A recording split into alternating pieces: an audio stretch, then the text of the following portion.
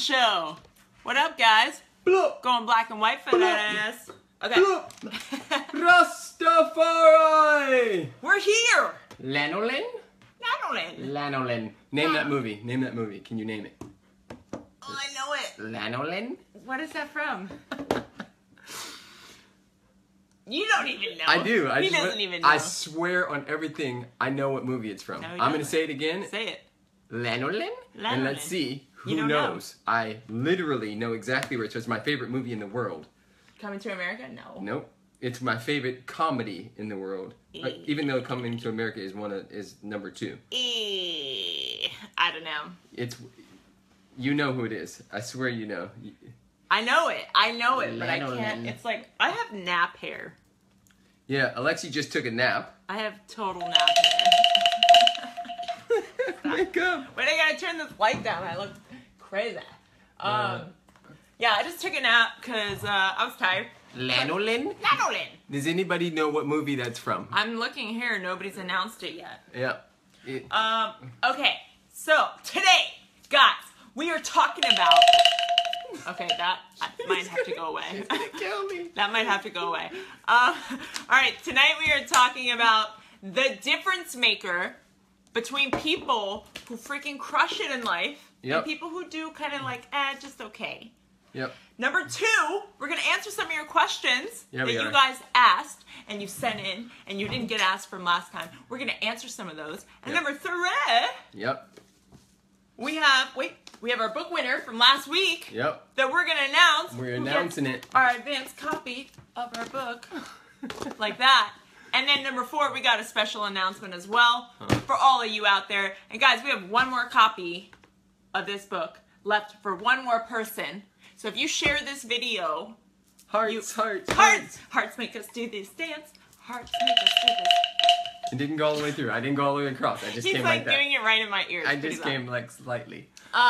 So we have one more copy of this book. If you want to be entered to win an advanced copy of our brand new book, you better share this video. You better write something awesome about it, and you better be awesome. What first inspired you to be this way? That's a nice question, Abraham. Crazy? Yeah. Crazy? And what way do you mean exactly? He's like, what inspired you to be nuts? Exactly. I think they were actually talking to you because you definitely are pretty nuts. Are pretty crazy. Yeah. Thank you for your hearts, guys. Hey, Christy, Stretch 22 in the building. Yeah. Marie, Abraham, you two are awesome. See, he's talking to both of us.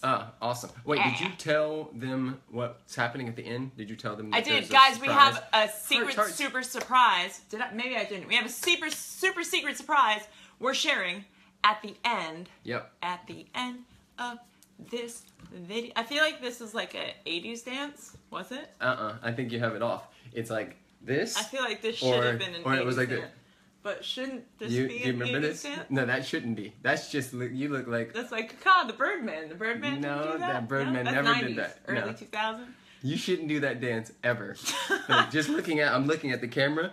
Seeing you doing that. I think it's just missing really great music. No, I mean, I think that this doesn't work it's ever. Like, you gotta see what I'm doing with my shoulders. I know, but the shoulders is like here. It's called the Penn State. No, you look crazy.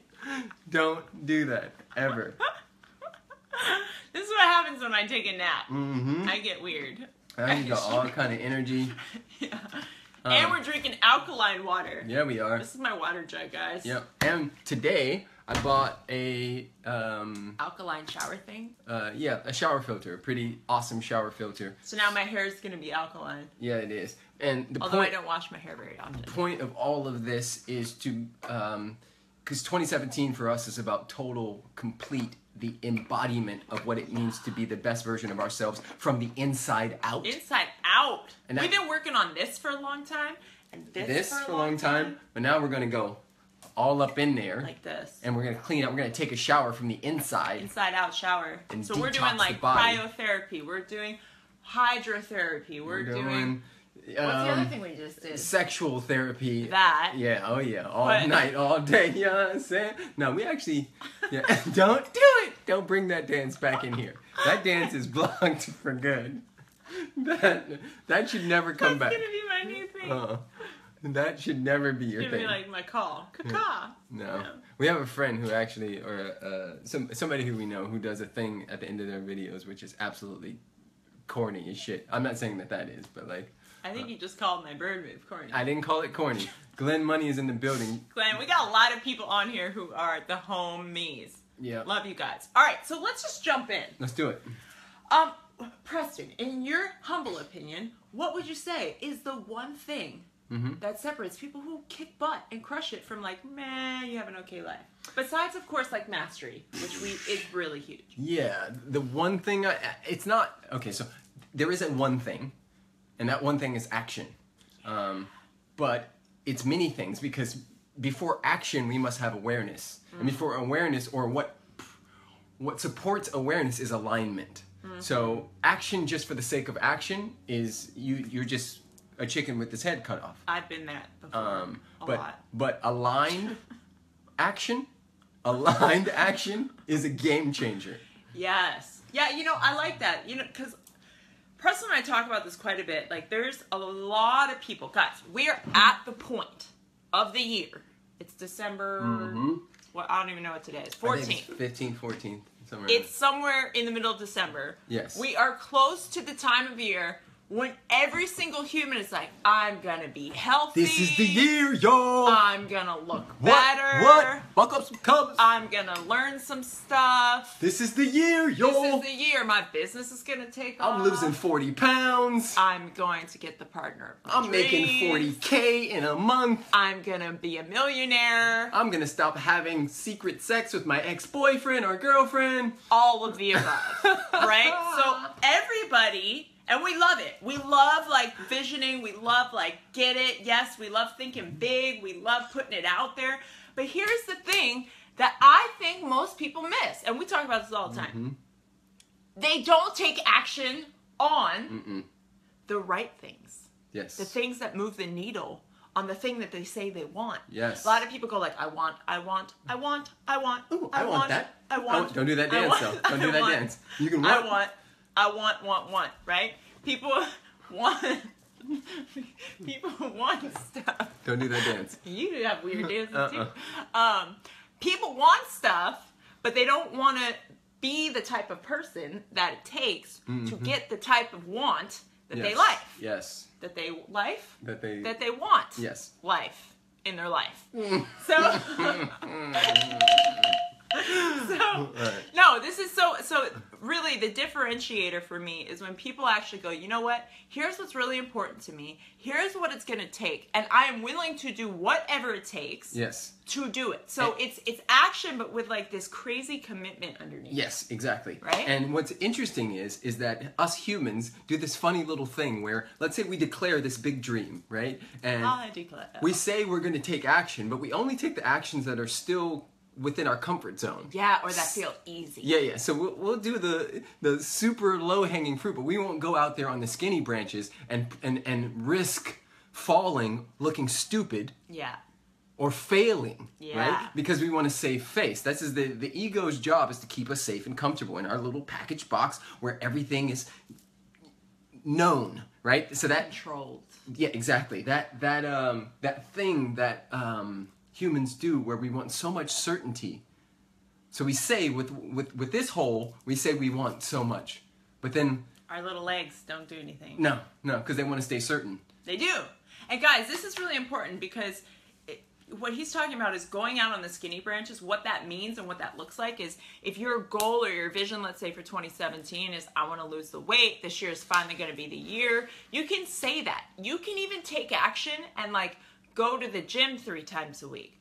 But what you put in your cupboards and what you put in your refrigerator and what you put in your mouth And your mind. is all affecting your weight. And a lot of people want to do the easy work. Like, yes, I can go to the gym, I can get a trainer, I can do that. And then 2 weeks in, when it's not working, they give up. They stop. Why? Because they're not willing to truly be committed to the result. Yes. And in order to get the result, I want you to hear this, you have to be truly committed, 100% committed, not like half and go, oh, well, I don't know why I'm not getting what I want. Yeah, I'm committed as long as it's comfortable. I'm committed as long as it's easy. I'm committed as long as I'm not stretched. I'm committed as long as I don't really have to change my life or my lifestyle for it. And this is what a lot of people don't get. And we coach people all the time on how to do social media and how to build a brand online, all that stuff. And we see people who we don't coach, or else we'd fire them as clients. But we see people who we don't coach who start, right? They come out of the woodworks, and we see videos, and we see posts, and then guess what happens? 2 weeks, 3 weeks in, a month, 2 months later, they fall off. Yeah. Why? Because, well, they weren't getting the followers, or they weren't getting instant fame or success. And it's like, guys, consistency, committed consistency is key. Yeah. And if you are not willing to be 100,000,000,000% committed, you don't deserve what you want. Yep. Period. And like, hard truth, but that's, you don't deserve it. What's very telling in scenarios like that is where the true intention was anyway. Yeah. So a lot of people come and they say, Preston, I want to do what you do. I want to do what you and Alexi do. But sometimes, and it's not all the time, but sometimes I can see right under it immediately. I can see what you don't necessarily want to do what I'm doing, because what I'm up to is long hours. What I'm up to takes, you know, some serious commitment. People don't want to do half the shit that we do. What I'm up to takes putting yourself in the line of fire for arrows, and some of those arrows have, like, you know, poison snake darts on the end of them, and some of them, Peter Kelly! Yeah, Peter! What up? Guys, if you don't follow Peter. She's the bomb. Yes. Do it. So what I notice sometimes is the intention, the true intention always comes out. It always shows itself. What's done in the dark will always come to the light. Always. And so what you're really saying is you want the significance. You want to feel and be praised for something. Yeah. So you'll do the thing, the dance in front of everybody, and you'll fake it and regurgitate some quotes and do some stuff like that because you want the significance. But are you there, you know, at 6, 5 in the morning? Are you there at 10 at night still working? Are you in the other room taking a nap so you could get back up to do a Facebook Live and send 1,000 emails? Like that, people don't get what it actually takes. No. They see the glory, but they do not see what it takes to make it happen. And everybody wants the glory, but they don't want to do the work. Yep. And quite frankly, and I'll say it again because it just deserves to be said, if you are not 100% committed and you are not 100% in with all of yourself, not just the easy parts that you're like, yeah, that's easy, I can do that, you don't deserve to have what you want. Because what you want needs you, is calling you to be bigger than your circumstances. Yes. It's calling you to be bigger than your excuses. It's calling you to be bigger than your bullshit. And we can only say this because we were part of the bullshit conversation for a really long time. Where we let our excuses win, where we let circumstances get the best of us, where we let all the things like life take over, and then that's why our life didn't work. Oh, well, we just didn't have time, or, you know, I just don't feel like it today. And yeah, we could totally have lived that life, but we wouldn't be where we are today. And so the hack for that, guys, and by the way, leave comments, shoot those little hearts and darts and all that stuff out there, because it gets us all pumped up and riled up, right? So I'll do my bird dance for you. Yes, but don't do that. Don't do that. What if I dance. add like a swirl? You messed me up. I lost my You said the hack. The hack for that is stop. The hack for that is to stop making it about you. Yeah. The moment you attach your vision and your dream, that medicine, that thing that's on your heart, that thing that's calling you forward, the moment you attach that to something bigger than you, the moment you understand that there are people suffering all day, every day, that don't have the wisdom or the medicine that you particularly carry, the moment you can put that out there, it's so much easier for all the mothers out there. The mothers know, because if it was just you, you'd wake up at 10. You'd wake up at 12 noon. You sleep in. But when it comes to your babies, it's something bigger than you. So you'll make a way out of no way when it comes to your family, right? Frida, that's my cousin. Aww. Yeah. Jess is on. What up? Yeah. So I want to talk about that because, you know, a lot of people, and I forget who commented on this. I saw it today on one of my Instagram videos, but she's like, hey, because the video was your someday is now. Like, stop waiting for someday for all the circumstances to be right, for everything to be falling into place perfectly. Yep. That will never happen. Someday is now. It's here. What do you choose to do with this moment? And she said, I am so inspired. I love this. But I have kids. I have a 7-month-old. I'm tired. What would you say to somebody like me? And you know, that's a great point. Life happens, right? Life happens, and life looks different for a lot of people. For some, it's a disability. For some, it's 5 kids. For some, it's on welfare. For some, it's less than $1 a day. For some, it's, you know, any extraordinary circumstance. Life happens, and we get that. But guess what? You are a human being, and you have choice on how you be with life. Yes. And yes, you might have a 7-month-old, but you also have nap times. Yes. You also have time when they need to sleep. And even if you're doing it by yourself, you can take those 30 minutes, that hour, those 2 hours, and go, how do I want to use my time? Instead of being on social media, instead of going on Pinterest, instead of doing whatever you're doing, how do you want to prioritize your time? And so many people go, I just don't have time. I'm like, yo, you've got the same 24 hours Richard Branson has, Beyonce has, like anybody. And you can do the same stuff if you choose to do it. And I can like rant on this for so long. Productivity is like one of my jams. Anyone who knows me knows that. Efficiency is one of my jams. And if you want to hack on how to find more time, mine for your time. Yes. Literally spend 72 hours and clock everything you do. You will be shocked at how much time you're wasting doing dumb stuff that you say doesn't matter to you. And I guarantee you, like, we all have 168 hours in a week, and most people are, you know, maybe working 40 to 80 hours. 80 hours is a lot. Even if you're working on the hard end, 80 hours a week, you still have just under, you have 84 hours left. What are you doing with those 84 hours, right? What you doing? What you doing? What you doing? So, mine for your time, and this is really important. Everybody I've worked with that has the time excuse, I have them do a time journal. Every hour, clock what you're up to. Every 30 minutes, clock what you're up to. Every time you open the laptop, clock it. Because so many people don't realize that they're just wasting their time away, wasting their life away, and using that as the excuse as to why their life's not working. And quite frankly, no excuses. I did a podcast interview today with Jay Wong, amazing Shout out dude. to Jay. Shout out to Jay, he's great. And we talked about this. You know, we talked about how at one point I used to have compassion for the excuse. You know, I really did. I used to like hear it out, like the kids, the disability, the whatever. But traveling the world and meeting people all over the globe has wiped every single excuse for me out of the book. When you meet people like Kyle Maynard, who is born with no arms and no legs, and he's climbed Mount Everest and Mount Kilimanjaro, and he's an ambassador for the Wounded Warrior Project, and he speaks around the world, inspiring people with his story.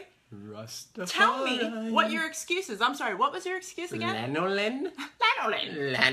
Austin Powers? Nope, close. What is it? Close. But just like, how much weight does your excuse actually have?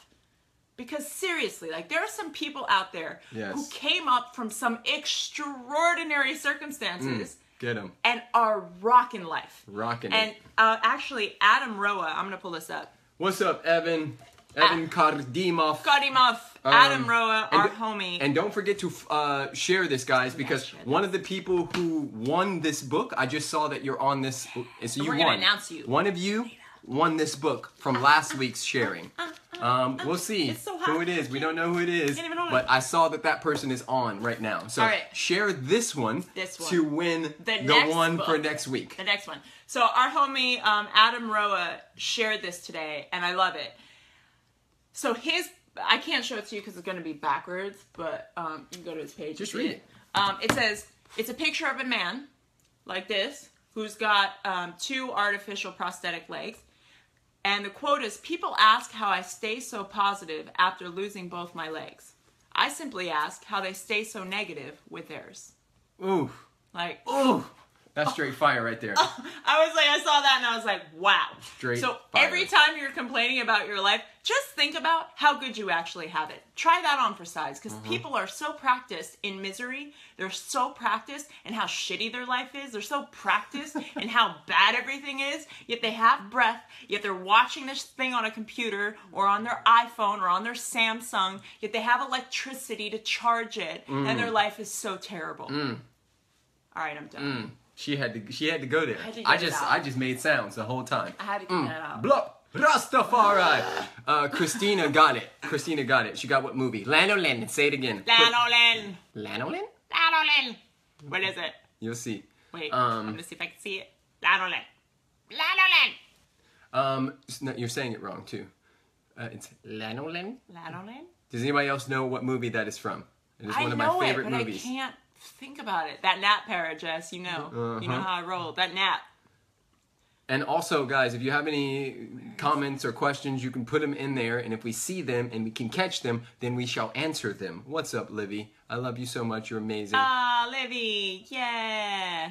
Got so many good peeps on here. I'm trying to, like, peep on this comment. Yep. I'll just say what it is. Anchorman! Anchorman. There yes! we go. Lanolin. Lanolin? I want to be San Diego. Yeah. Whale's vagina. No, I'm pretty sure it means Saint Diego. No. That movie is so good. Anchorman is great. Okay. Ron Burgundy. Let's answer a couple of these. We're going to answer some questions, guys. These questions that came in. So wait, let's just wrap that up in a nice, pretty little bow for everyone. Do it. So, the thing that separates the people who are kicking ass and crushing it, who you're looking at and going, I don't know how they're doing it, it's because they get up every day and make a way out of no way, because they are fiercely committed to something bigger than themselves. Yes. That empowers them, that pulls them forward, that freaking calls them in the middle of the night and wakes their asses up and gets them to work. You want it to work, you gotta work it. Blah. So as 2017 is rounding the corner, do not sell out on yourself. Find a way or fade away. Stop selling out on yourself. Love will find a way. Everything else will find an excuse. For reals. Blah, blah. So whatever your thing is, whatever your jam is, whatever your goal is, commit or don't. Stop saying you're going to do something that you don't do. Because here's the other thing that happens. Yeah. When you commit to something and you don't follow through and you don't do it, guess what happens to your self-esteem? Down. Guess what happens to your self-trust? Diminishing intent. Goodbye. Law of diminishing intent. Goodbye. The law of diminishing intent states that when you set an intention and you don't follow through, that day after day after day, your intention essentially goes down, and you find yourself looking up 3 months after January going, oh, I'm back doing the same habits and patterns that I was in 2016. Oh, well, I guess my life will never change.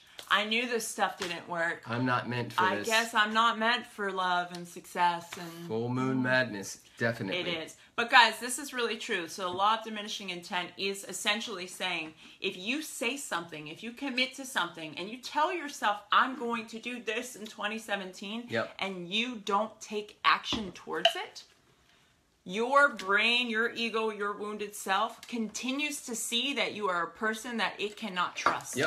And when you lack self-trust, you can never have self-confidence, because if you can't trust yourself, how could you ever trust other people? So if you want to develop self-trust, self-love, confidence, like radiating that stuff, you got to be a person of your word, and you got to take action. Boom. So I really, really, really want you to get serious, get real, get freaking honest about what you're actually going to do. Don't say you're going to do something and don't do it. Commit or don't. Be in the game or don't. Period. Melanie Levy. Melanie. Levy. Melanie. Yes. That's a cool way to spell it. Yeah, it is. That was like a word puzzle. She said, what do you do when you're in a rut? We are human and cannot always be on a high level. This is true. Take it, baby. This is true, Mama. Great but question. let me just say this. You are the ocean. Christina Farrell's on. Sister. You are the sky. The emotions, especially those that don't necessarily align or don't feel good, are just the clouds. They're just a thunderstorm.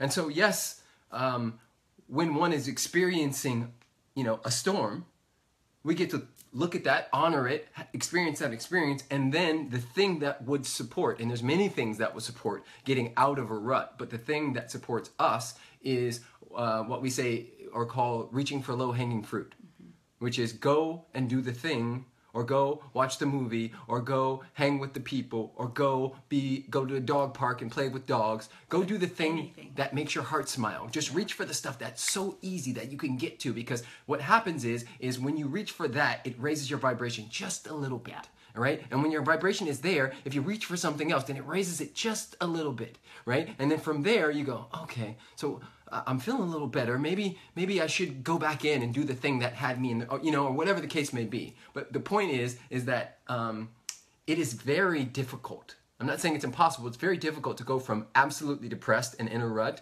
to full-fledged extreme joy. But let's talk about that. Yeah. Absolute depressed and in a rut. What you label yourself, you then therefore become. So be really careful of how you and the people around you are labeling yourself. Real talk. There's a book called You Are the Placebo that did all these studies on people who got cancer and all these diseases. And, person one went back to their home and, mulled in their sorrow about cancer, and everyone around them was like, I'm so sorry. And, treating them like they're sick. And dying. And that person, it's like in the first 2 chapters of the book, that person passed away. And here's the funny thing. And the autopsy came back, the person actually didn't have cancer. It was a false diagnosis on the doctor's part. In that same chapter, they talk about somebody with an opposing story. Diagnosed with cancer, goes and says, I'm not even going to I'm going to take care of myself and acknowledge myself. However, I'm not going to be a cancer victim. I'm going to live my life now to the fullest. I'm going to show up with joy. And that person fully recovered. Yeah. Fully recovered and healed themselves just based on the way that they expose themselves to joy in their life. So if you're in a rut, aka stagnant, what that means is there's stagnant energy in your field, inside your body. And what happens when we get stagnant is we haven't been moving. We haven't been doing enough lately. So if you're feeling stuck and in a rut, move. Yes. Get up and move. Get up and change a direction. Change something about how you do something. Shoulders back. Yeah, your breath. Breathing into the stomach. Deep breath in. Literally. Go into nature. Dancing. Changing your body. Sun gaze. Drink more water. Yes. Do something different. Take a different way to work. Go to a different place for lunch. Read a different book. Switch the game up. Move your body and move your energy around, because that's all stagnation is. That's all a rut is that you're doing the same shit over and over and over again. And if you want to get that energy moving, move. Move it. You are the mover. That starts with a decision. Yeah. So make the decision and then do all that stuff. Yeah. This is just for you, and somebody asked a similar question over here. So Sweet. Okay, Melissa Browning asked, for Alexia, I was just wondering how you found a way to overcome your sexual assault. I experienced my own sexual abuse by a family member as a child, and I feel like the trauma and shame and guilt still follows me. Great question, Melissa. So it was a process for me. So for those of you who don't know, I experienced sexual assault and rape when I was 20 years old. And a big part of my journey, a big part of what I do right now is actually fully attached to that, because I ignored it for 6 years and pretended like it didn't happen, pretended like it didn't affect me. But deep down, I felt guilty for it. I felt like it was my fault. I felt so much shame around it. I felt dirty. I mean, you name it, I experienced it. But I experienced it in silence, and I experienced it by myself. And I kept telling myself, just ignore it and it'll go away. And what I recognized was at 26, I did some deeper work and really started going into the darkness and going into those areas of my life that I had kind of closed off. Key point, she's leaned in. Yeah, I went towards it instead of away from it, because I realized at that point that I had totally shut myself off from people and was basically like an ice queen. And whatever you run from will chase you. Yeah, and I recognized the walls I had built up to protect myself were literally keeping the love that I desired out. So that's what inspired me to move towards it, because I knew I had to create a different reality for myself. So it was really a process. It was first really acknowledging what happened and going through all of it in present moment and recognizing that although I'm reliving it in the present, I'm reliving the story of what happened, not what happened. It's not here right now. It's not currently present with me right now. However, the story I was carrying around was. So I needed to face off with the story because it kept following me, going, I'm still here, I'm still here, I'm still here. And the minute I just like faced off with it, and I literally wrote it all out in a notebook, like every detail I could remember. And as I was writing, more details came out, more stuff was coming out on the paper. And I just started seeing it kind of more objectively. It was outside of me, and it was just this story on a piece of paper. And I just sat with it for a while. And I started thinking about what that person, the perpetrator, what he must have been going through, what maybe he experienced as a child, what maybe the pain and suffering that he might have been in to have done that to me. And that, it just like changed my whole perspective. And again, this is a process, and I've gone through many iterations of that where I've had flashbacks. I've seen someone that kind of looks like him, and it'll flash me back to a moment where, it happened. And for me, it's love and compassion and forgiveness has been like the game changer for me. And I first had to forgive myself. And, it sounds crazy. People are like, what do you mean? Like, people who have never experienced sexual abuse don't understand what that means. Like, what do you mean forgive yourself? I put so much pressure on myself that I was so wrong and so guilty, and like, I should have known better. I should have done this. I should have done that. And I had to forgive myself first. And then I really had to look at how I could forgive this human who was clearly in a lot of pain, who was clearly in a lot of suffering, and with his own experience. Now, I'll just say this. I turned my pain into my purpose. I used that whole experience of diving deep into what I had been through to truly connect with other women who had been through the same thing. And here's the crazy thing. I started learning that 1 out of every 3 women are sexually abused or molested, and that's only the reports. So I started talking to women because I started speaking openly about it. I stopped hiding it and pretending like it wasn't there. And I started speaking openly about it from an empowered place. And I started connecting with other women and men who had similar stories. And what happened was I felt like I wasn't alone. I felt like, okay, wow, all right, great. This isn't like the most crazy thing that's ever happened to anyone. It's happened to a lot of people in a lot of crazier ways. And that actually supported me in having compassion for the human race and the human drama and the human struggle. And it led me into this work. So all that to say, I did not experience it from the hand of a family member. So I don't understand and can't understand what that must be like to be in the presence of somebody. And I don't know how consistently this person was around. But I really invite you to just move into it. Move into it from an objective place and recognize it's not here right now. You can either let it define you, or you can let that experience make your purpose and clear a way for a deeper understanding of who you are and why you're here. And the bottom line is what happened, happened.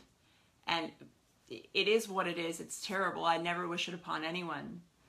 However, what you choose to do with it is really your next move.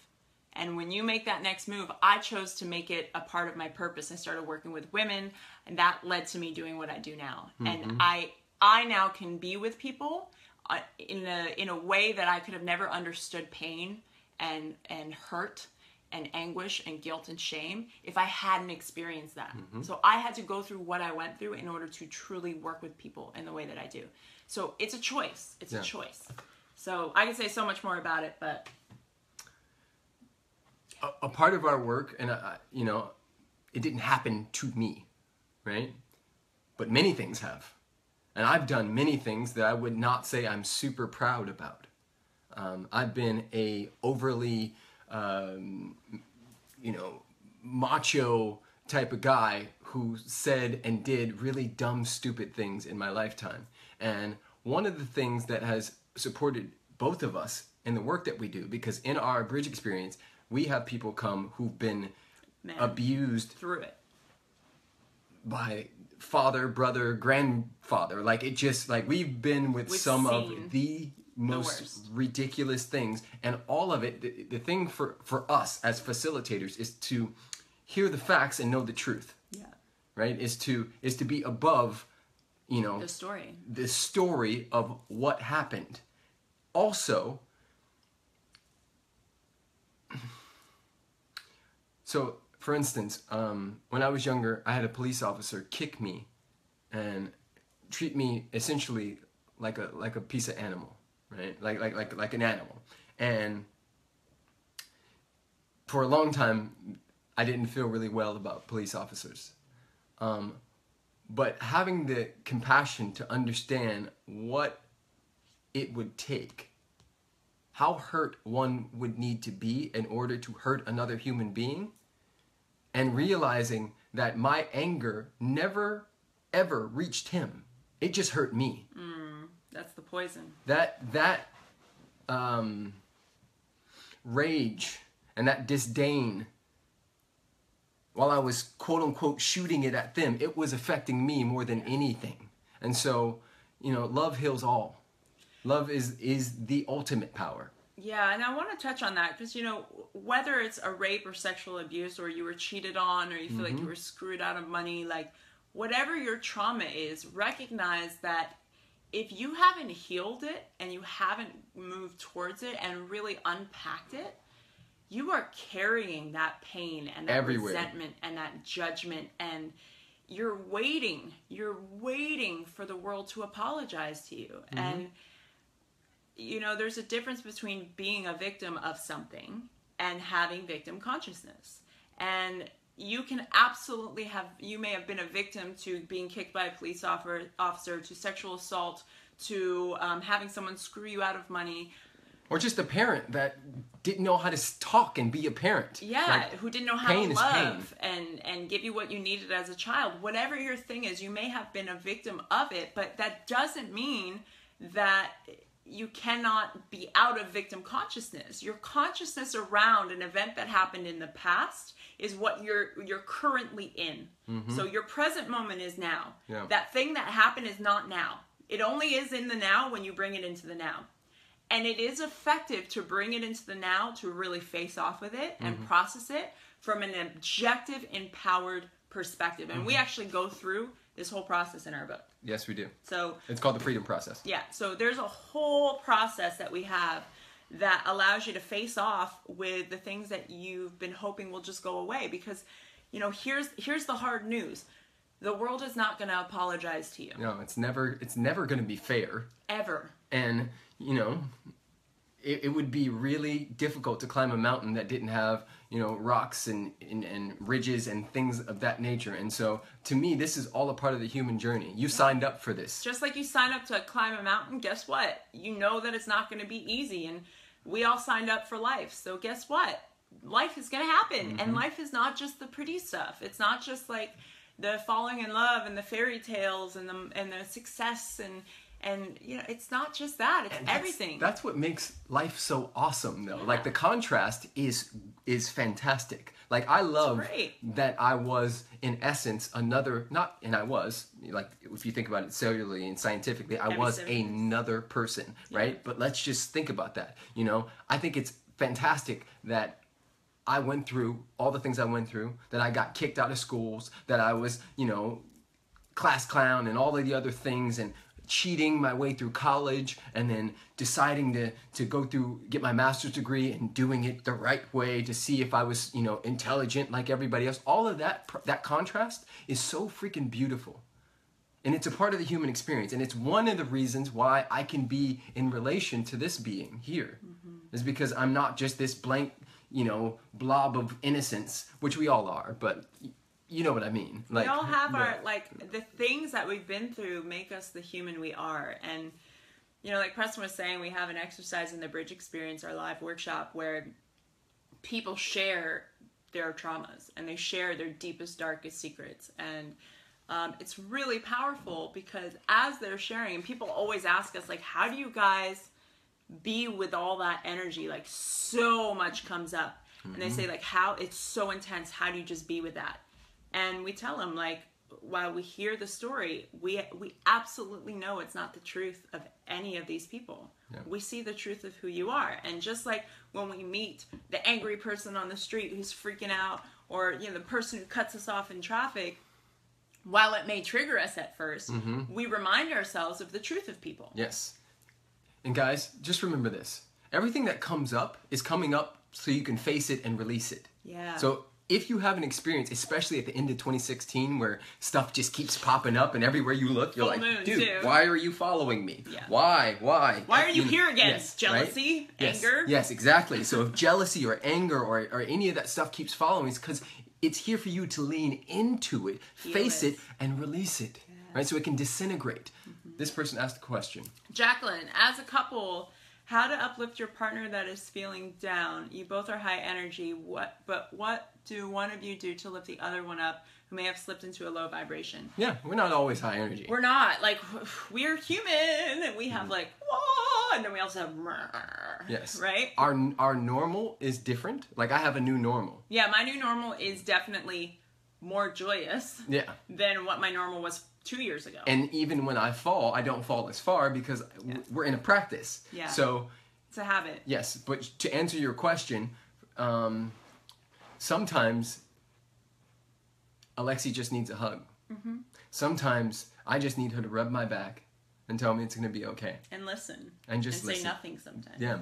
Sometimes. So how we lift each other up is we catch the signals. We're with each other a lot. And I'm sure you are with your partner or whoever you love. We're with each other a lot. And so I usually know when she's off, and she usually, I mean, it's really easy to tell when I'm off. Like, I am just like, if I don't like you or I'm having an issue, like Preston can't hide it. I can't hide anything. Yeah. I'm like, don't talk to me. So when sometimes you catch those cues, like today I could tell that there's a lot, right? So she was off for a couple days, she came back and there's a lot going on. So I went over and in the kitchen and just hugged, gave a little massage, rubbed her booty a little bit, kiss, asked how can I help, how can I support, and bang, back in the game. That's what we do for each other. That's the point of being in a partnership. And I'll say this too. I think a big thing to take note, whether it's your partner, your friend, your mom, whoever, someone close to you, if they're down, don't take it personally. Yes. Because that's really like the worst thing that you could do. Yeah. And it's the thing that we tend to go to first. Like, oh no, what did I do? I must have done something wrong. How can I fix it? Or, oh, they're mad at me again. Of course, it's my fault. It's making it always about the, Right? So don't take it personally. And it goes back to this whole compassion piece where you really want to like tap into your compassion of, wow, this person I love, mom, brother, sister, best friend, partner, work associate, this person who is amazing is clearly being with something right now. I have no idea what it is. I have no idea what they need. But I'm just going to show up and be the space. I'm going to be able to hold them, be the space for whatever is necessary. And that's a big thing that we do for each other is not take it personally and just go, hey, everything okay? We take it personally sometimes, for sure. Well, and but then shift right back out. That's how we know this. That's how we know that taking it personally doesn't work, because we've tried it, guys. We've experimented for you. It doesn't work. So what we do is when we don't take it personally, we say, hey, like, everything okay? How can I support? And it's like, I just need you to listen for a second. Or I just need to vent for a second. Or I'm good, I got this. I'm just like being with something right now. Yep. And it really just holding the space and then suggesting something like Preston was saying, that low-hanging fruit. Change your state. Do something different. Say, hey, let's go for a walk. Let's take a break. Let's go outside. Let's go see a movie tonight. Yep. Whatever can switch it up. Yep. That's what we do for each other. For sure. Corey Johnson is in the building. Corey! If you guys are looking for branding, they're amazing. They are beasts from the East. Yes. Okay, let's take some questions. I saw somebody ask, do we do couples counseling? We do kind couples of. coaching. Coaching. Yeah. Counseling, not so much. Yeah, we are not counselors. We are coaches. Okay, let's take a couple. We're going to take a really interesting question. Ooh. This woman asked on my page, where's that? Okay, she said, okay. Here we go, guys. What is it? Tell us. Okay, so Lynn Saren said, Shrain, can you please share your thoughts on open marriages and polyamory? What advice can you offer in dealing with sharing on any level, not just sexual? how to cope with jealousy and letting go of the belief that because you're in a relationship, they're yours. We talked about that last time, didn't we? No, we didn't talk about polyamory and open marriages, but maybe I talked about it in Soul School. Yeah, exactly. Oh, I did talk about it in Soul School. Came up as a question. So yeah, I have 7 wives, and no, I'm just for us. Here's the thing, whatever that deserves the bird. Yeah, exactly. Don't do that dance. Don't do it. Don't do it. Whatever floats your boat, we're all for. For us, we see power in the union. Yeah. We see power in the commitment. For me, and I'll say this, and I'm going to say this loosely, not many people in my family have been faithful. So for me, some of the things that I've seen, particularly and heard about grandfathers and things of that nature, tend to be closer to the base desires of the human experience. And so for me, I'm all about evolving and being bigger than base desires. What is given, exactly. So that there's regular men and like what regular men do and it's okay and all of that stuff, and like I'm in the conversation of how can I be the dopest version of me, and what does that look like? Before I met Alexi, there was a stint where I did 6 months of celibacy, and then I came out of that and I started dating. But while I was celibate, I realized something, that I had been letting my penis do most of the talking. And so if that guy was going to be doing the talking, well, he's beautiful and he's amazing and I love him, if he's going to be doing most of the talking, then I am not much further along than an animal. And so what I'm here to do is to levitate, is to educate, is to agitate, is to be an example of what it means to be an empowered man. And for me, in my relationship with my woman, I would not want to share her with anybody. Not in that way. But when it comes to sharing her with the world, I mean, guys, she's with you just as much as she's with me. Well, not just as much, but like, I don't care. I'm not a very jealous type. That's not my nature. Yeah, I've had a jealous history for sure. Based on things that happened in my past. And how I've dealt with jealousy is recognizing it's literally just a choice. Like, it's literally just a choice. And I remember when we first started dating, because Preston is so outgoing and like talks to everyone, whether you're an 85-year-old grandmother or like a 20-year-old hot chick. Like, he talks to everyone, homeless men, like everybody. I don't talk to 20-year-old hot chicks that much though. Yeah, you just talk to everyone. I talk to everyone. He doesn't discriminate. Like, Preston talks to everyone. And I think when I first started dating him, I didn't really understand that, and I took it personal. I was like, what? You know, I, of course, only saw the beautiful women that he was talking to. I wasn't seeing, like, the homeless guys he was talking to. But it was interesting, because I had never been with somebody like that. I had always been with guys who were, like, really kind of reserved and not as outgoing and talkative to other people. So it triggered my jealousy. It triggered my trust issues. It triggered all of it. And it triggered it because universe, source, God, whatever, knew that we were supposed to be together and was like, hey, you need to clear this shit if you're going to be with this dude. Exactly. Because this dude talks to people. And I recognized that it was literally just a choice. A couple times early in our relationship, I let jealousy get the best of me, and I questioned him, and it just created this massive divide with us. And I recognized after, it was like the second or third time where I had really let my jealousy win the conversation, where I was like, oh my God, I'm going to lose him. I'm going to push this amazing man away who I love so much, who I actually trust. I actually trust you, but I had all these like old bullshit wounds that were running the show.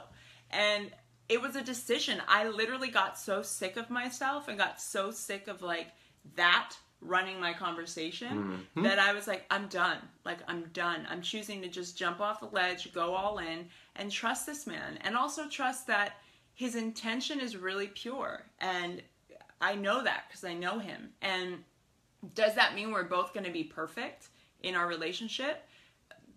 No, but our intention is not to do that, you know, and we like to never say never, but we also know that we're human, and things might get a little uncomfortable sometimes, but we'll be with it powerfully because that's the commitment we've made to each other. And everybody makes mistakes. We all do things, and you know, somebody just said it. It's a process, not an event, right? So we're in a process. We're in an unfolding, and so especially when you first come together, you're learning like each other's flow, and if you don't have many tools in your tool belt in that process, it could be super confronting. Yeah. And you know, you can get into the victim and blaming and like, how dare you? And we cover this in our book.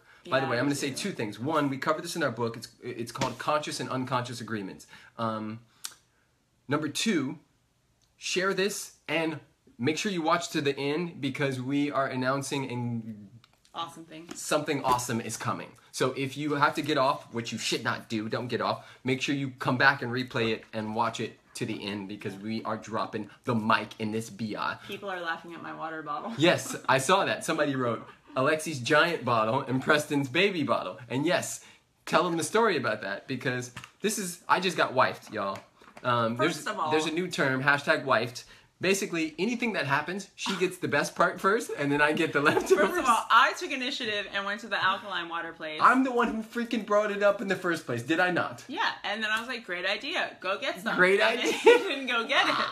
So what did I do? Great idea. I'm going to go get one for myself. I went on my way to my women's retreat. Jackie Fleming, we love you. That I was on the snack and beverage committee for the women's retreat. So I was like, ooh, I should get alkaline water for all the ladies because we're all like really love our health. And you have to buy containers. So I bought like a big jug container. Then I saw this guy and I was like, wow, this will really challenge me to stay hydrated every day. So I bought this for myself for the last few days and I come home. I asked her, I was like, isn't that for us? And she was like, no, that's mine. That's mine. You wifed me.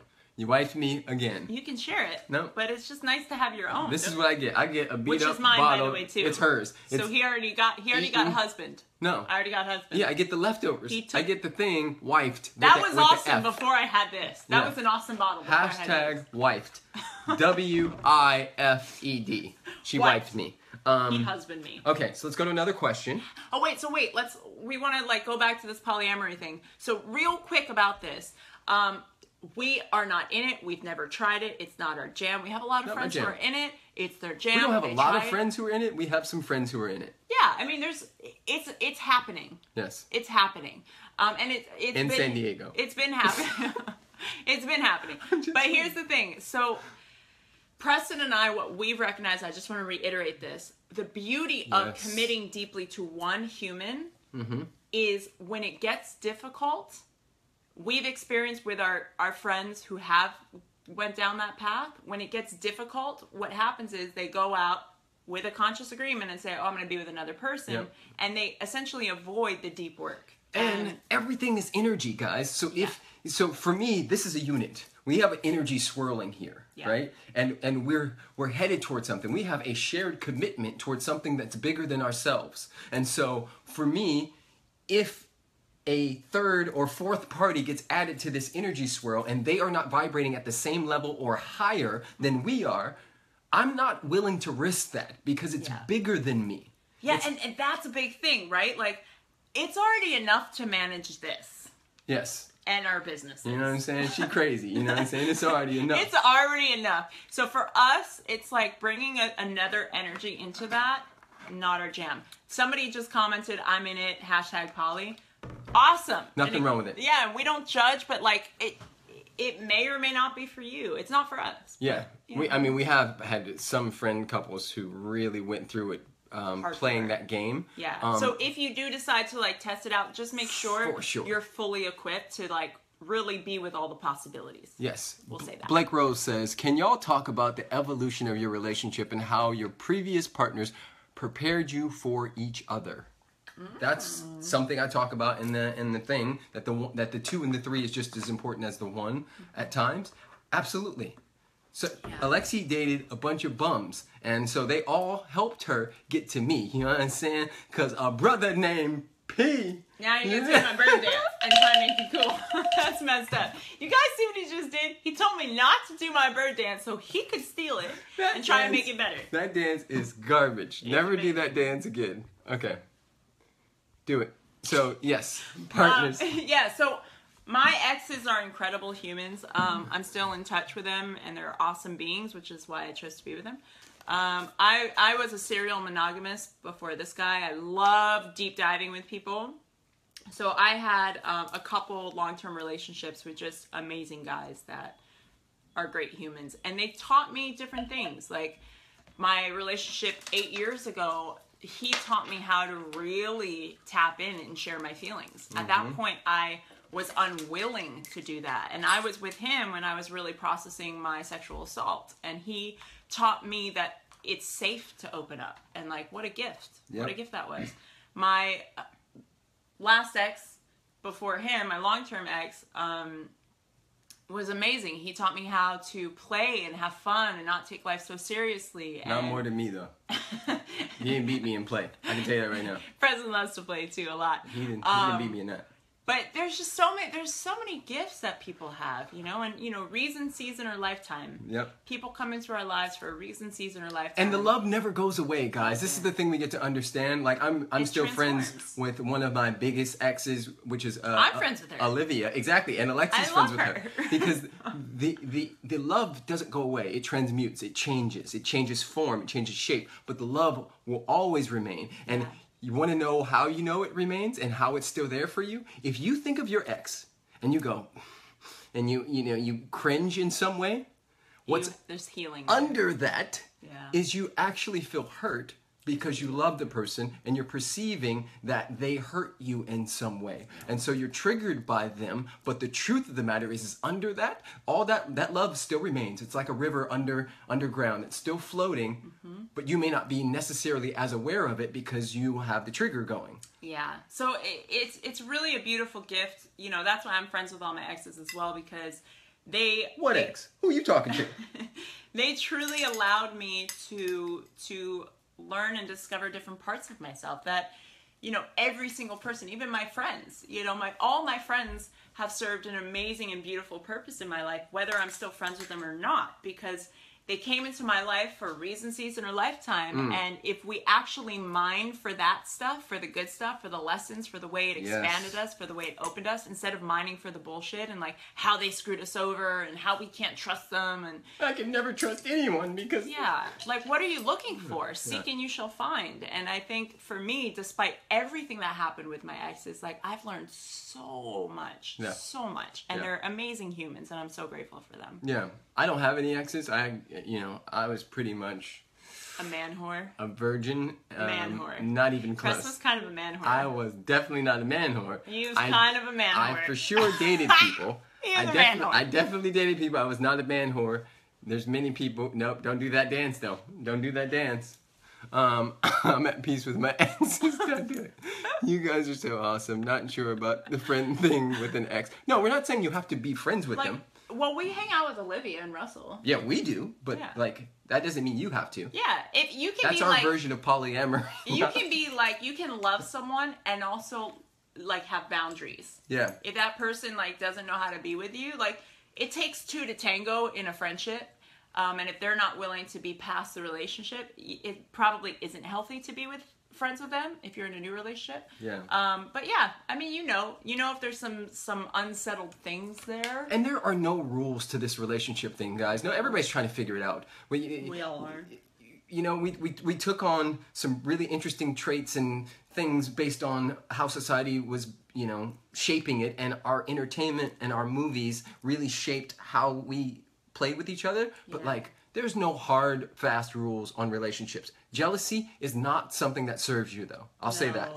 Jealousy can be a cancer. It is a cancer, not can be. It is. It's like, it's gnarly. Nar, bro. Nar. Okay. I'm going to go to another question. New question. Guys, for those of you who are just coming on, be sure you share this video because you will be entered in the contest to win one of our 2 advanced copies of this book. And we are going to announce very shortly the winner of the copy, the #1 first copy of this book, in just a little bit. And at the end, we're going to announce something really cool. Yep. So don't miss it. This is a great question from Tanya, TKO. TKO. Tonya. She said, how do you know when it's time to give up on a marriage / versus working it out? Good question. I keep belching a little bit. Hi, Miriam. It's the alkaline water. It is. So, how do you know? Because you just do.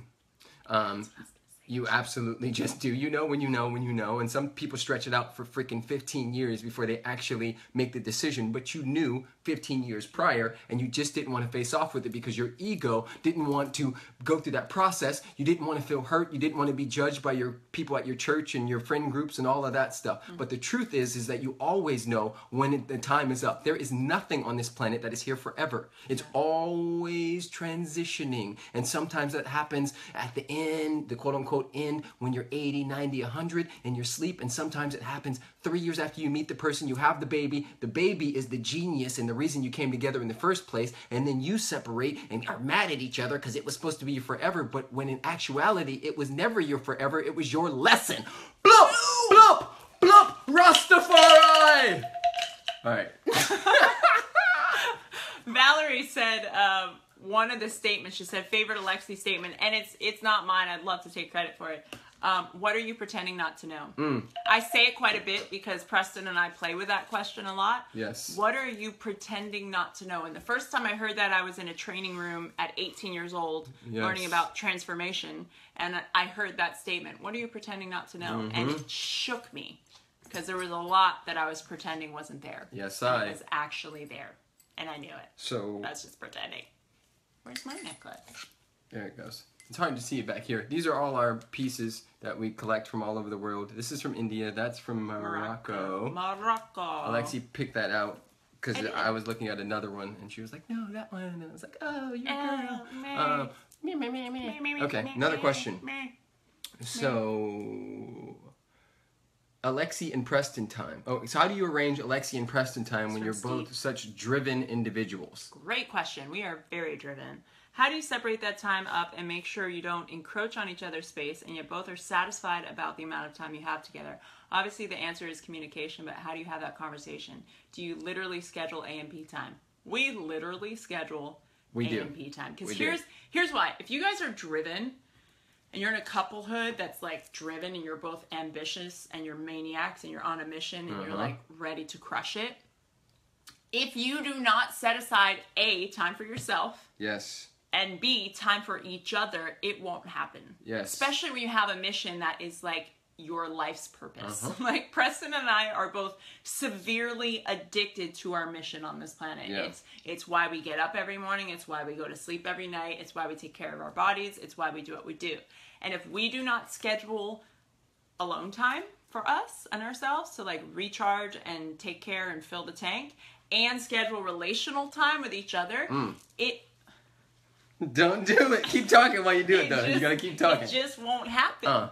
It just won't happen. So we literally are like, okay, tonight we're gonna do this. All right, tomorrow night we're doing that. At 8 o'clock, phones off, computers down. Yep. We're gonna be. We call it like normal human time. Yep. We literally plan normal human time. Stranger Things on Netflix. What's the other? Weird we just saw a movie that was so good. The Leftovers, but Miss Sloane. Miss Sloane was really interesting. So good. Cheyenne said, "How do you find your life's purpose? It finds you, Mama. You can't be separate from it ever. Your life's purpose. Already in it. You're in it and on it, and it will appear. When the student is ready, the teacher will appear. Everything's a teacher."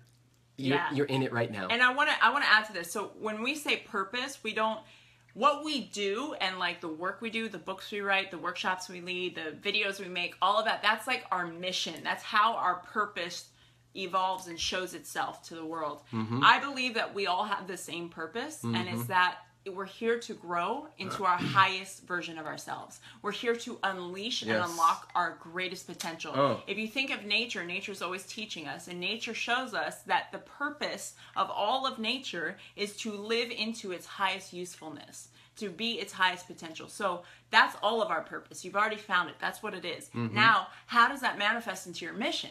That's a different question, and that's a more playful one too, because it doesn't feel as like pressurized and like intense. Like, I need to find my life's purpose. It's like, ooh, what mission do I want to take on? Exactly. And Preston and I take on new missions all the time. Like when we first started, the mission was videos. Ooh, we're gonna share this. We're gonna make really cool content. We're gonna share it in videos. Then that turned into, ooh, we have a mission to create online content because we want to reach people all over the world in a course that can't come to us. Okay, so that's our next mission. Ooh, next mission. Let's do like intensive workshops with people. Get them. And like get them to face off with their shit. And then let's have them be naked while they're doing The naked truth. We have a naked workshop for those of you who didn't know. Now you know. Bling, bling. You know what I'm saying? All of these have stories, and I want to tell them, but we'll do it on another time. Okay. Yeah, who's angry? Who is Brian? What, Brian said something? How's Brian? Let's just send... Oh, they said, how's Brian? I see. Oh, there's mad faces. Why? Who's mad? Who's mad? Don't be mad. It's okay. We love you guys. It's Somebody's okay. putting mad faces. Uh-huh. Well, here's the thing. If you're putting mad faces, that means you're probably triggered by something. And great news. That's something for you to take a look at. So, guys, if you're ever feeling angry or triggered by anything, it's something for you to look at. It's not your external circumstances. It's you. Wake up call. If you're angry, it's not your life. It's you. So you get to look at that. If you're triggered, look at it. Or don't. And just continue to be angry and miserable. That's fine, too. Yep. Your choice. Really. Okay. Can you read this? Marzia Valente asked, the answer is within the question equals love. I would love to hear about your perspective on dyslexia. Preston's dyslexic or has been with that because it is regarded as a learning disability since the majority of normal people's brains work differently, which supposedly makes them more able. Isn't this hilarious? Because our society promotes sameness when we have the bigger issue. The general habit of disposing of patients' care and time only allows for few to stop and connect the dots. I'm interested in promoting equality, which can be achieved by celebrating our individual differences. So let's talk about dyslexia. AKA you talk about it. Because you have a deep experience with it. Yeah. I mean, here's the thing. It's not a life sentence for me. It was very strong as a child, and I am now able to, with techniques that I use and take off the internet, and with breathing and putting my feet on the ground and all the other things that I'm learning to do, I'm learning to beat it, right? Yes, for a long time, and still shows up for me, I thought that I was the dummy, that I was the weird one, that I was not as good as everyone else because I was not able to be in the class with everyone else. I was in the class with people who were drooling and actually mentally not all there. It is not a disability in my opinion. It is actually a gift. It is one of the reasons why I can speak so damn well. So yes, in the beginning, it freaking sucks, especially for kids. I spoke at a school, or not a school, I spoke to, was it like 2,012-year-olds? Oh yeah, in Australia. In Perth, Australia. And I spoke about this, and I promise you, like 10 kids, I mean, all of them swarmed me, but like there was 10 at the break that came up in tears, saying that, I'm dyslexic too, and people call me stupid, and they have this experience, and I know that it's an overall thing that just feels really icky at times, because reading, you know, we're asked to read in class all the time, and like aloud, and that's like, anybody has even a little bit of dyslexia, that's like the worst thing, is to be asked to read aloud in front of other people, because then kids make fun of you sometimes. But to answer your question, yeah, our society does promote sameness.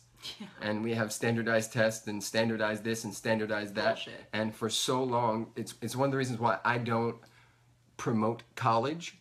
Like, you know, I'm going to speak at 2 high schools in a couple weeks, and I'm going to speak my truth. I'm not going to say don't go to college, but I'm going to definitely let them know, like, you get to follow your dreams. Yeah, and guys, I think, you know, any disability, quote unquote, I hate using that word because that's a fun don't question. believe in that. Any disability is really an opportunity, you know, and I think a lot of people use their disabilities as an excuse as a why crutch. Yeah. they can't do something and they become a victim to their disability. But then... I was that for a long time. But, like, guys, Preston wrote his own book and co-wrote a book with me. Yep. And here's someone who's dyslexic. Took me a while, but I did it. But he did it. Yeah. And we found a way. Like, you make a way out of no way. Going back full circle to what we talked about at the beginning. If you are, like, wildly committed to something, you make a way out of no way. There's a computer app, by the way, if anybody's really dyslexic, that you hit, it's called Dragon Dictation. Yeah. And you just hit the button and you talk into it, and then it just dictates your entire anything. So I use that sometimes. Yeah.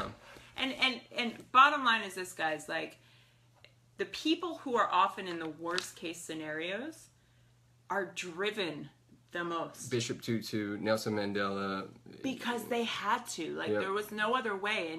And you know, a lot of people use the excuse, oh, well, I wasn't born with a silver spoon in my mouth. Thank God you weren't. Yeah. Because the people who are born with a silver spoon in their mouth often have zero drive or motivation to do anything. Yep. It's like businesses that, they call it the failure of success. If you're successful, if you're at the top, what often happens is you get really comfortable and lazy there, and you don't keep innovating and keep driving forward and striving to be better and expand. So if you weren't born with a silver spoon in your mouth, great news. You're probably going to be super successful because you have a mission on your heart. And you know, that's how I feel. A lot of people hear my story about my parents, how like my parents are both entrepreneurs, and at 12 years old we had a restaurant. My dad was like, you want lunch money for school, you want money for clothes and school supplies, which I love school supplies. He's like, work at the restaurant on the weekends. So my sister and I would work at the restaurant doing whatever we could do to earn money. And people say, wow, well, like, didn't you just wish? As a kid, I hated it. I was like, why can't my dad just give me money like all the other people? Why can't my mom just give me money like all the other kids? And like, that's not fair. And now as an adult, I'm like, thank God they did that. They taught me how to make a way out of no way. And that's why I am how I am. I'm freaking crazy. She is. I'm crazy. This is Kristen Morrell. I love you. And remember that time we broke into the LSU swimming thing and jumped off the highest That's awesome. diving board? And then you guys got caught, didn't you? I didn't get caught. I never get caught. What was the most fun thing you have done as a couple during your travels? Ooh. What made it so fun? That's a great question. And Kristen, your baby is amazing. Tell Matt I said what's up and I love him. She's a part of a crew that I was with, and they were my people at LSU. That's awesome. I love you so much. I'm so grateful for you, and like, we were nuts back in the day. Let me just tell you a story. We used to do this thing in the quad where one of us would pretend like we fainted and be laying face down. And right when school, like the classes let out, everybody would walk by, and then two of us would be like actors and be like, oh my God. And then everybody would flip out and try to do like CPR and shit. No way. And then we'd get up and run. That's kind of messed up. It's so stupid. It was so mean. We did so many ridiculous things. It was like right when Jackass was popular, and like. So you were trying to do crazy stuff? We were doing crazy stuff. Yeah, that's awesome. So funnest thing. And Kyle. We have so many like good memories. So this is a problem, and this is such like this is so bad I'm even saying this, but it's a problem because we travel so much. Like, we travel for work and play. It's like kind of intertwined. I know what it is, but go ahead. Okay, we travel so much that we forget where we've been and what we do. Yes. Like, even this year, I was looking through my phone to post a picture about something, and I was like, oh my God, we've probably been to a lot of places this year. I don't even know how many. Probably like 13 different countries maybe this year. A lot. Because it's entwined with our work. It's like, it's what we do. Okay, but let's go into okay, So go. top 3. So one for me right now, that's just going back. Morocco, on the camels, in the desert. That was great. Freaking on camels in the freaking Sahara Desert with nothing. You can't see anything other than sand dunes. And the sun setting. And it was like, oh my God. How, like, this many people will ever get this opportunity, and here we are on some freaking camels. Spending the night in the freaking Sahara Desert. Like, so you good. have to be kidding me. I it felt was like amazing. a Bedouin. Yeah. Like a Bedouin explorer. It was You know what next one level. of mine is? This is really great. So we went to Puerto Rico. It was our first trip together. First trip together out of like the 9 million. Yeah. We went to Puerto Rico, and I love Puerto Rico. Anyone from Puerto Rico on here? Like, one of my... Puerto Rico! One of my favorite islands. And I had been before, P had never been. One of my best girlfriends, Jackie, lives there. So we were visiting her and exploring as well. And Jackie's like, you know what, you should go to El Yunque, the rainforest. She's like, but don't go. They say the park opens at 9 a.m. She's like, don't go at 9. Go at like 7 in the morning, 6:30 in the morning. The park's not open, but it's nature. Like, you just go in and hike and whatever. No one will be there. And sure enough, we went.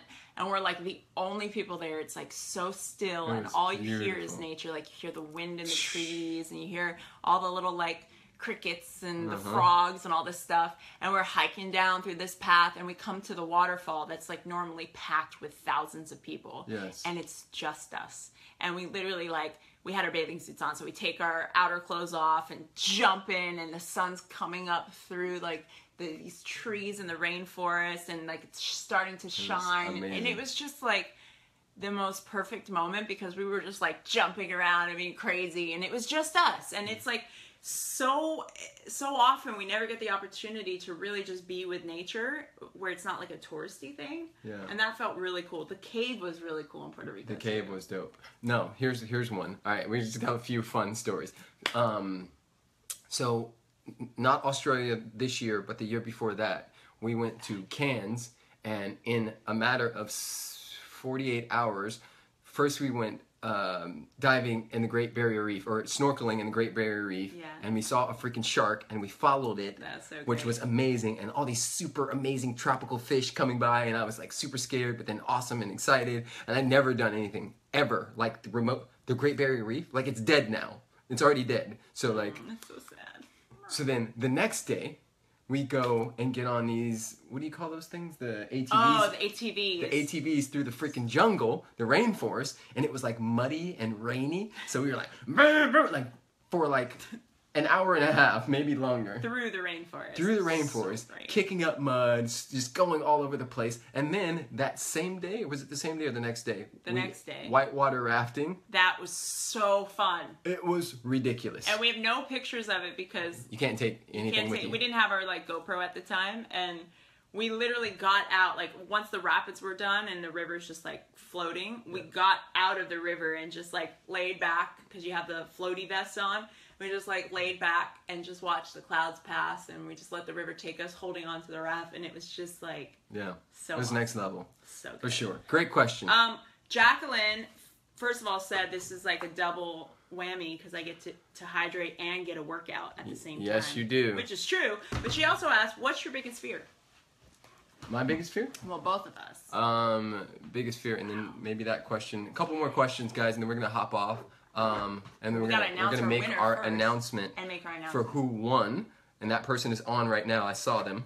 And then we have another announcement. Yes. So biggest fear.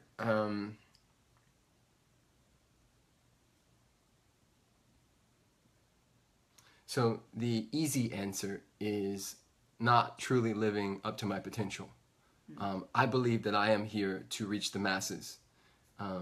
And I'm doing it already. But what I'm talking about is millions and millions and millions and millions. And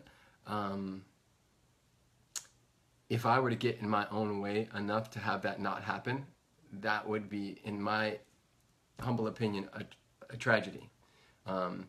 The other biggest fear is, and it comes up, and I don't even, actually I'm not even going to put it in a space, because it's that like, nope. But just losing anybody I truly love. I know that there's many dimensions, but that human part of me would probably go through a pretty tough time at first. So, yeah, I'll leave it at that. Thank you for asking. Yeah, it's a good question. I think I definitely share that first fear with you. I think my biggest fear is, like, I know why I'm here, and I know what I'm here to share, and I know what my life is here for. Like, I know why my body is actually here on this earth. Mm-hmm. And to think that I may not like squeeze all the juice out of that feels kind of like, like I want to squeeze all the juice. And I think that in a way actually really inspires me, and it fuels me in a lot of ways. And I use that fear to do things when I do not feel like doing it. Like, there are definitely times, that happen quite a bit, when like I would rather just put on the TV and watch Netflix. You know, I'm tired a lot, because I do a lot, but my fear of not living into my fullness and being fully useful and sharing all of my gifts and leaving it all out on the field keeps me going. You know, it keeps me going, and it's a good thing. It's a good thing, but it's also an interesting thing to not let the fear of it drive me, and to actually be driven by the service of it. Yeah, for sure. And then a secondary fear, I would say thinking about family and kiddos and all that stuff is like... Nobody ever wants their kid to be hurt or anything like that. I see really sad things happen, or I hear of things that happen sometimes, and it's just like, oh my God, my heart hurts for people that have to experience suffering with their children. And I think that's another fear. Like, honest to God, we're considering family very soon. And Babies. That means sex. We don't have it otherwise. And it just makes me like really think about all the things that, could potentially happen when you bring a little life into this planet, and how much responsibility that is. And I'm so excited for it, but it's scary at the same time. Oh yeah. Because there's so much there. So great question. Okay. So I just want to say somebody left something. Did you read what that person said? Mm-mm. I wish I had your name. I think it was Carly. Oh, she's like, the universe found... Yeah, she's like, who the heck are you two? I don't know how you ended up on my feed, but this is exactly what I needed to hear. So, welcome. Yes. We are two crazy human beings who do transformation for a living and talk about crazy universal truths that we can all relate to. Yep. And our mission is to support people in living their highest truth and their highest alignment. So welcome. Somebody said, welcome to the tribe. Somebody asked a question about addiction, and then I just saw this, so I just want to tell you guys, Alexi has an addiction that not many people know about. And I'm about to show you her addiction right now. Here it goes. I am addicted. All day, all night. This pawpaw, this stuff, all day, it's all like night. chapstick. She puts stuff on her lips all the time. Wait, can I just show you guys something? This is funny. I'm just going to take a second. So this was in my little pouch. This is like my wallet / phone / everything pouch that I carry with me. So I had this in there. I have that in there. It's another lip item. I have that in there. That's another 3. lip item. I have that in there. It's another lip item. 4 freaking lip items. Hold on. I have that in there. That's 5. That's another one. Oh, wait. I have that in there. That's another You one. have got to be kidding me. I think that's it. This is what I'm talking about, guys. And then the rest is like Indonesian money and my card case. So somebody asked how you deal with addiction. Sometimes you just say yes. She got 6 freaking lip things. I do have everywhere a balm addiction. I go. I see. She just be like, she got some soft lips. I'm not mad. Great soft lip. You have a lotion addiction. Can we talk about your addiction? I would rather not put lotion on. My mom freaking lotioned me so much that my skin gets so dry that I have to put it on. True, he has a lotion addiction. My skin is like, yo, you better put something on me. Guys, the struggle is real, for real. Yes, it is. All right, guys, we have come to the end. And that means we're about to announce the winner who won the book. That means we're going to need your address because we're going to send you the damn book. Yeah, so don't put it on the Facebook Live unless you want 20,000 people to read your address and know where you live. Send me a message because Alexi doesn't check Facebook messages. Sometimes. She does sometimes. Sometimes not so much. Send me a message because... You're the winner of this. Yes. Are we going to announce? Do you want to announce? Yes. Okay. So the winner, and when I say your name, go ahead and... This is my winner face. Do the crip walk. So the winner of Now or Never, our brand new book, going to be out in stores January 27th. Not January. December 27th. Really? January? You know what? Somebody left a comment earlier. They were like, Preston, we love your TMI. So December 27th, this is coming out. Don't do this dance when you get it. Don't do it. Or do it. You won. And record yourself. The person who won this book, yes, is Charles Wilton. Yes, my man. Big Charles. Good stuff, my brother. You. Jessica, we love you too. You're and I'll probably see you this weekend. Jess. Hi, Jess. Charles. She's my birthday twin. Make sure you comment if you're still here. Charles, we love you. You're amazing. You got a copy of the book, so make sure you send him your address. Yes. And guys, I'm putting something into the comment field right now. Here's our exciting news. Here's the exciting news. Now, here we go. So if you like this live, I'm going to do it like 10 times. Yep. Just so you can see it, and it's really obnoxious. If you like this live, and you're like, oh my god, these humans are awesome, and they're weird, and I like they're crazy. I dig they're crazy. Stop. It's kind of awesome. You better stop. I put like 10. You can't miss it. I can't miss it. So we are actually doing a free training on the principles in this book. Like straight up training. Not like random questions everywhere. Not like Facebook Live Jam. We're going to like train on the 5 must-have secrets that you need to know to have a powerful 2017. So we want to serve you guys in the highest capacity. We want to share some of these golden nuggets in this book. And we're going to share the 5 must-have secrets that you have to put in place to have a killer, epic 2017. Yes, so if you want to be on that, I'm going to put it in again, just in case you missed it. Here it goes. There we go. One more time. That link right there. Lewis House in the house. Glenn Money is back in the building. Yes. So, guys, I put the link 1,000 times. If you can't see it, you need to check your eyesight because it's in there. Yes. Click the link and go to the thing. Rastafari. And get our training. It's happening live tomorrow. Here's my training dance with a pen in my hand. Is it tomorrow? Oh, look at this, babe. No, this is a cool. Don't do that dance either. Definitely don't do that dance. That's fun. No. That's a problem.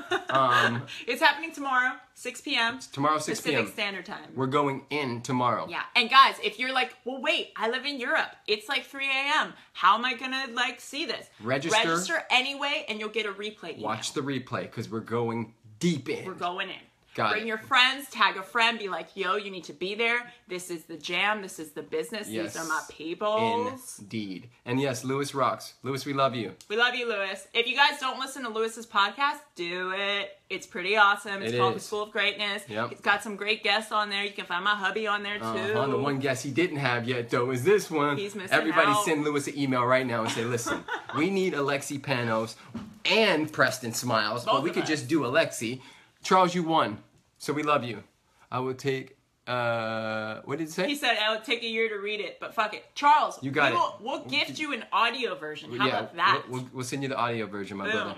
Like, we will find a way. We will make a way out of no way, Charles. Yes. So, guys, register. Alexi is putting that link in one more time. One more time. Register for this. This is tomorrow at 6 p.m. Send it to your friends. Let them know. They said they can't click. You should be able to click. As soon as this ends, go back. We're going to put it in there 3 more times. You can click, guys. It works. Yes. It works. I just tried it.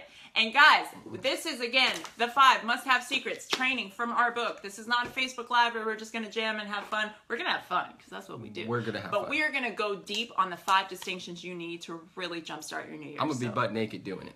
Possibly. Maybe me too. Maybe just from the bottom down. From the bottom down. I don't have no pants on right now. You know what I'm saying? That's hot, bro. All right. Stop. All right. We got to go, guys. We love you. You guys are awesome. We love you. We love you guys. Oh, and if you want to be entered to win our last copy of our brand new book before it comes out, share this video. Deuces. Oh, blup, blup, blup, Rastafari.